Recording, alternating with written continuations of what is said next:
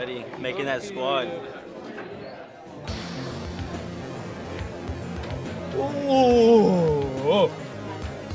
My first game was against a very good player, Alexander. Such an even, close game.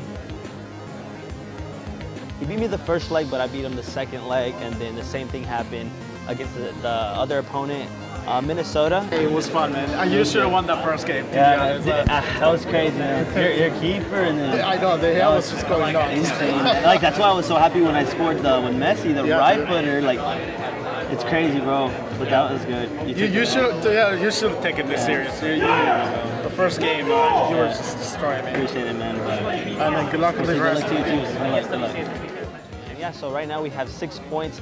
We need to keep playing good and try to get the remaining points because, you know, every single win matters. Every single win matters. Vamos, Marcelo! Yes. Right now we have 3 wins, 2 losses.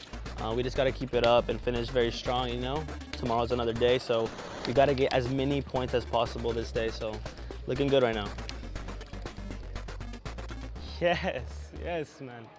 So we have 1 more game left, and hopefully we can get those 6 points. Come on. Vamos.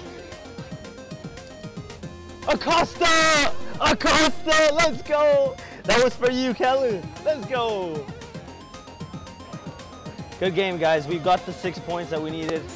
Let's go. Now we can call it a day right there. 6-2.